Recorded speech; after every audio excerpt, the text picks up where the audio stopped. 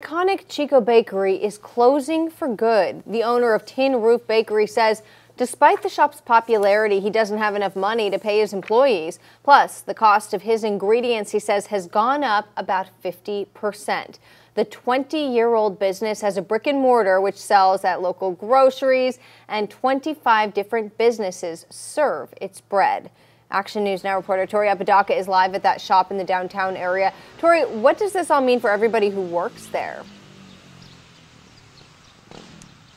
It means that about 35 people will be without a job, Haley. And the workers here tell me they're not even sure if they're going to get their final paychecks because the business may not have enough dough.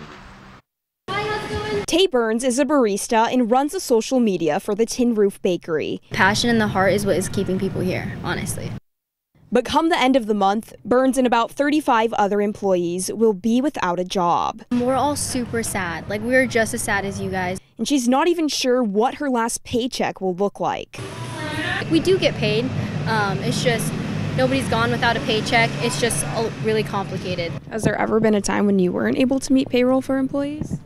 Well, it's always been a near thing. Burns set up this GoFundMe with General Manager Todd Suter as a safety fund for employees, asking the public to fill in the gaps where Burns says the owner failed. I don't know about this GoFundMe account. Someone else set it up, but The general manager did. They're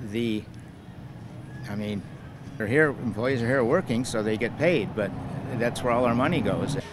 Burns is about to graduate from Chico State and already planning her next move. I'm either probably going to try to look for another service job like coffee, because I love making coffee. Probably going to go out and try to get a marketing job too. Other workers say they might try finding work at another local bakery. We probably wouldn't be in this situation if Lloyd had taken preventative care and not been an absent owner. It pains me somewhat that we owe money we can't pay, but we can't continue because the cash has just run out. To everyone I spoke with today is really sad to hear about this bakery that's going to have to close down, including those employees who say that it's really like a family environment. And the bread that they're making here goes far beyond these walls. Coming up at 6, I'll take a look at what kind of an impact it's going to have on over 25 local businesses who depend on this bread. Reporting live in Chico, Tori Apodaca, Action News Now, coverage you can count on.